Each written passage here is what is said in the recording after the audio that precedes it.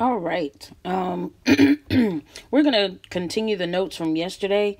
Those of you that were in class know that I asked you guys to complete number 4 and for homework to come up with an equation. We have 2 dry cleaning companies. They offer delivery service, and so we're going to look at those 2 companies. They have 5, 10, and 15 as the number of garments. And then we have the prices. I went ahead and completed the first company here in Desmos Calculator. We inputted. We put the information in the table here, and then we got an equation written in. Well, they gave us the slope and the y-intercept, and now we can write it in slope-intercept form. So we have y equals 4.05x plus 35. All right, that's the first equation given company 1. And now we're going to do the same thing, create an equation, but we're going to do it for company 2. So we're just going to come in here and change out our value. So this will now be 31.25 because we're dealing with company 2. All right. And feel free to do this with me. 57.5 and then 83.75. All right, now that we're finished, we have a new equation down here, if you notice. All right, it says now that our slope is 5.25 and our y-intercept is 5. So this is y equals 5.25x plus 5. All right, and with that, now that's our system. Y equals 4.05x plus 35, and y equals 5.25x plus 5. Here's our system. And of course, if we want to solve it, we can. There's already the one we just created in there, so we could just do 5.05 x plus 35, and see, we're zooming out to find that point of intersection.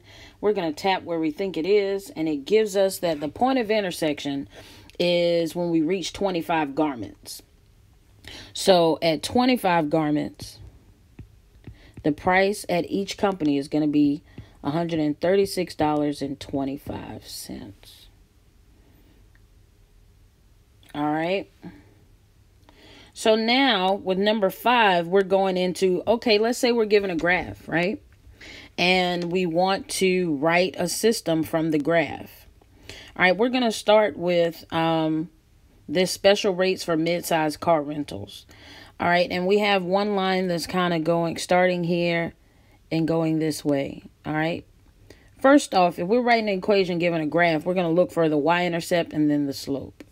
Notice the y-intercept here is right in between 20 and 30. So it looks like that y-intercept is 25. So we write y equals, we don't know the slope yet, plus 25. All right. And if we're looking for this slope, we are going to do our rise over run. So we need to choose 2 points. 1 point is already chosen for us.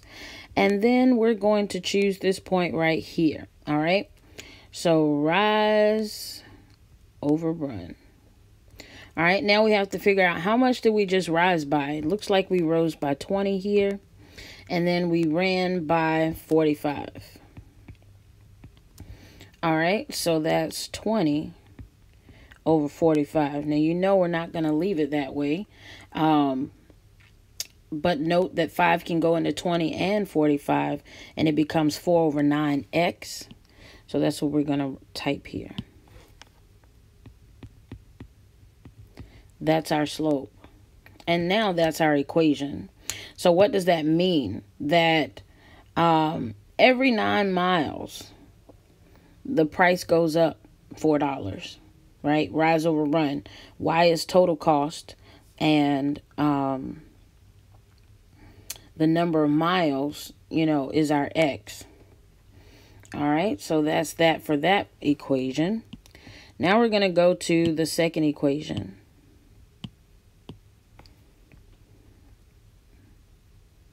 We're starting here,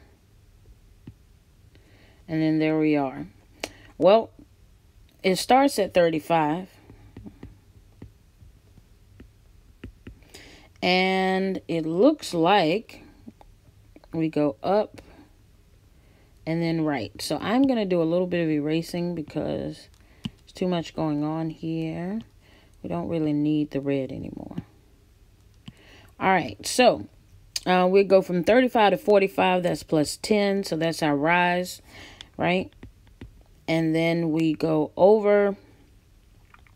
That looks like 45. Actually, it's 50. I did not realize that before, but it is 50. So it's 10 over 50 or 1 over 5x. I think I'm going to need to go back to the other one, which is okay. I had said that we rose 20 and ran 45, but it was we rose 20 and ran 50. So this is actually 2 over 5x, guys. All right, easy fix, but that is the system. Feel free to plug it in and find the solution. All right, now I want you guys to complete this one.